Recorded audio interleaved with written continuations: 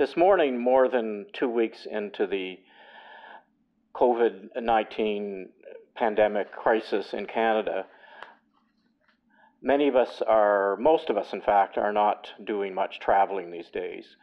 I'd like to read to you a poem from my Goose Lane collection, The Watchmaker's Table, the first poem in the collection, which is called All the Train Trips.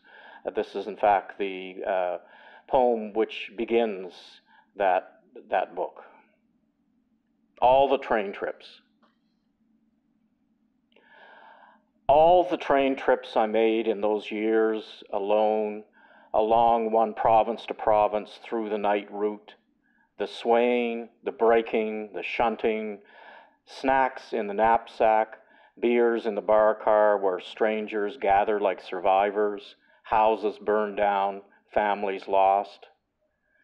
In no time, some called each other friend, pal, funny bastard. The coach seats never went back far enough for me to sleep.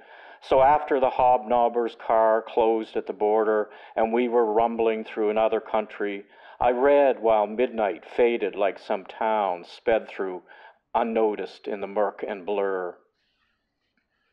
I'll always read Lorca's poems in the light of one winter night when the world outside was all snow, and overlap Aksakhov's memoirs with one summer night when heat and body heat grew until the coach was a kitchen with 36 stoves. I've forgotten the names of villages and towns I knew only as crows know nests they fly over on their way somewhere else. Black's Point, maybe, or Hackmatack Corner, Moose Junction. Someday will I recall nothing but how far in the dark I was, sleeplessness, the broken breath of strangers, my face after midnight, haggard and vague, reflected against anonymous woods.